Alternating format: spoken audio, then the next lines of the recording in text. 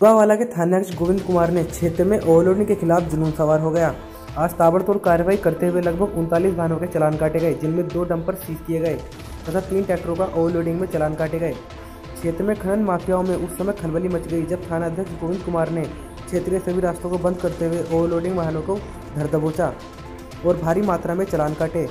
सूत्रों के अनुसार खनन माफिया डरे सहमे नजर आए और कार्रवाई के डर से अंडरग्राउंड हो गए।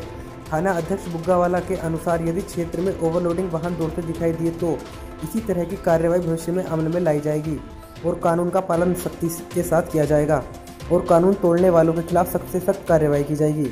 रिपोर्ट आकाश सैनी, मनोज काम्बोज।